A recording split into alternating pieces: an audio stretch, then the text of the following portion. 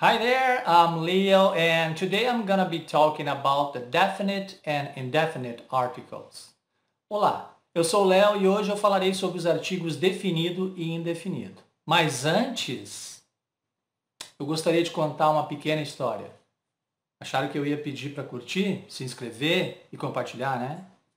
Mas pode fazer isso, eu espero. É de graça, vai lá. My mother used to be an English teacher. And because of that, I wanted to be a teacher too. As a child, I used to watch TV shows a lot. That was the best part of the day. The TV shows I used to watch were specific to children. The ones I liked the most were cartoons. Now, I'm an adult, but I'm still into it. I love watching animation movies on Netflix, Amazon, and Disney+. The best one for me is Shrek. I think I watched it more than 20 times. Shrek is an ogre who lives in a swamp and has a donkey as a partner. Together, they travel to a castle in order to rescue a princess. The princess' name is Fiona. Shrek, Donkey and Fiona start an amazing adventure. Então, gostaram da história? Eu espero que sim. A parte do Shrek é verdade para mim, eu sou um grande fã dele. Então, contei uma pequena história, usei passado simples, presente simples, used to e alguns artigos. Aliás, assistir filmes e resumi-los depois, contando para alguém, para você mesmo, escrevendo o que você lembra, são ótimos exercícios. Escolha um que você goste, assista, não faça anotações durante o filme, preste atenção no contexto onde as palavras definem situações. Depois, tente lembrar do maior número de detalhes possível, ok? Uma outra dica é não reportar as falas, mas usar o seu próprio vocabulário, a princípio. E depois sim, numa segunda vez, aprender palavras novas, expressões, etc. Voltando à história, então, vamos focar nos artigos. Primeiro, o que são artigos? Artigos são palavras que definem um nome como específico ou não. Então, temos o definite article, artigo definido, e o indefinite article, artigo indefinido. Vamos começar com o indefinite article. O artigo indefinido ele tem duas formas, a and an. Okay?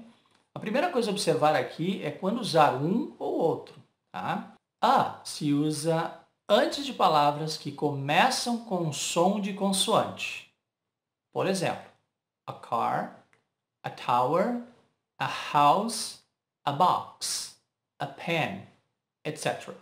An se usa antes de palavras que comecem com som de vogal. Por exemplo, an apple, an egg, an umbrella, an actor, an hour, etc. Então não confundam com letras, vogais e consoantes, ok? A regra se refere ao primeiro som. Isso ocorre por uma adequação natural da fala. Se torna mais fácil conectar os sons. Se você diz a apple, a egg, a actor, não soa bem para quem fala nem para quem ouve. Fica bem cacofônico. Já pararam para pensar que temos algo parecido com os santos no nosso idioma? Por que São Paulo e não Santo Paulo? Por que Santo André e não São André? Por que dizer São Paulo e Santo André é bem melhor, né? Ou seja, alguém pensou nisso ou a língua foi se adequando, right? Nos exemplos que dei anteriormente, usei as palavras a house, an hour. Observe que os dois começam com H, porém, para house, antes de ter o som de A, você libera A, aquele bafinho, né? House, house. Neste caso, eu uso a house. Já na palavra hour, eu não libero o ar antes, eu vou direto para o som da vogal A. Então, eu uso an hour, ok? Outro caso é a letra U. Quando ela diz o nome dela em inglês, ela é considerada consoante por causa do primeiro som. You. Tem um som de Y. O som ele é pressionado antes de ser liberado. Ya, right? Por exemplo, a university, a union, a used car, a uniform, etc.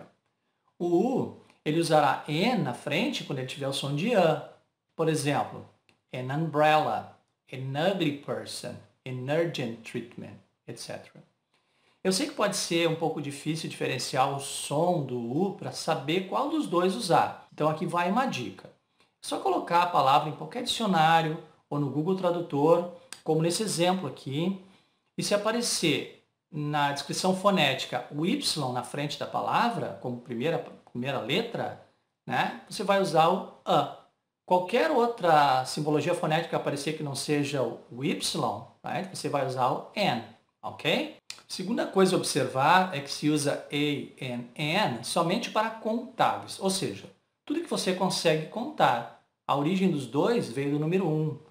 No português temos a mesma palavra como artigo e numeral, mas em inglês eles são separados. Uma sugestão importante aqui é quando, por exemplo, eu me refiro que eu tenho um carro. Então eu pretendo falar da minha posse e não abrir um numeral. Quando digo I have a car, é diferente de dizer I have one car. Não está errado se eu usar os dois. Como disse, é uma sugestão. Pois quem ouve pode achar que com número você vai continuar falando de outros carros que você tem, por exemplo. I have one car that I used only to drive my kids to school. Então, se imagina que eu tenho um segundo carro para outras atividades, ok? Não usamos artigos com incontáveis, certo? Por exemplo, water, milk, sugar, coffee, love, etc. Neste caso, podemos contar os recipientes ou as unidades de medida, como a cup of coffee, a glass of milk, a bottle of water, etc. A terceira coisa a observar é quando falamos de algo não específico e quando introduzimos um tópico, por exemplo, I saw a cute dog outside this morning. I saw a cute dog outside this morning. Can you lend me a pen, please? E aqui então já pegamos um gancho para falar do artigo definido, que diferentemente do português e inglês é uma palavra só, the. Esse ele é mais fácil de usar porque se pode usar para plural, singular, incontáveis, antes de vogal e consoantes. E como o próprio nome diz, definite, definido. Ele é usado para definir algo específico. Então, usando a frase anterior como exemplo, I saw a cute dog outside this morning. Ou seja, eu introduzi o assunto com a. I think the dog was lost. Então, agora você já sabe de qual cachorro que eu estou falando. The dog I saw outside this morning was lost. Ok? Mais exemplos, então. I want to go to a restaurant tonight. Maybe the new restaurant that opened in town. Primeiro, eu disse que queria ir a um restaurante, um qualquer. Mas daí lembrei daquele novo que abriu na cidade. Um específico. Outro exemplo. There is a man looking at me. The man looks familiar.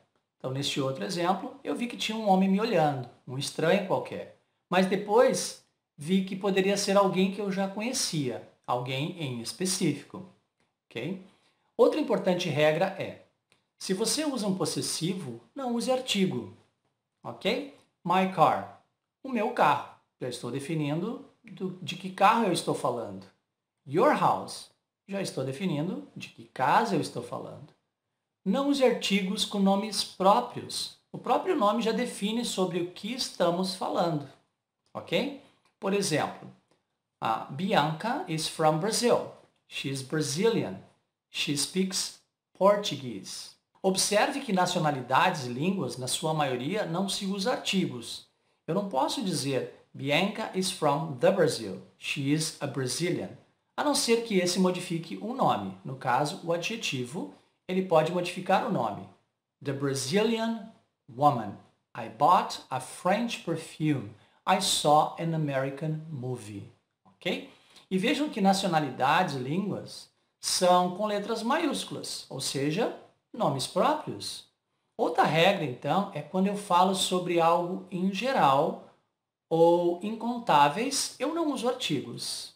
Por exemplo, children are noisy. Children é plural, noisy é um adjetivo.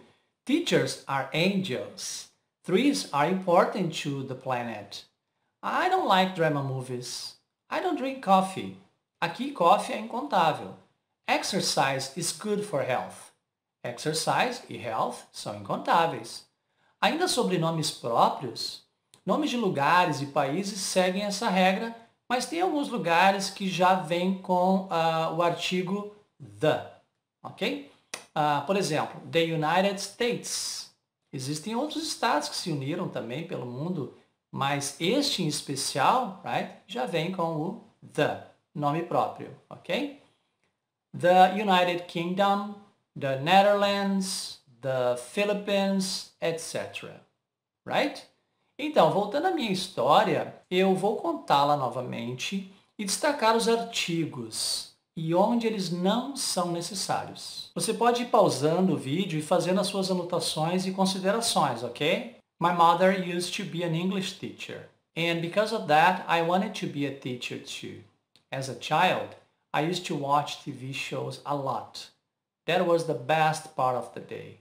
The TV shows I used to watch were specific to children. The ones I liked the most were cartoons. Now, I'm an adult, but I'm still into it. I love watching animation movies on Netflix, Amazon, and Disney+. The best one for me is Shrek. I think I watched it more than 20 times.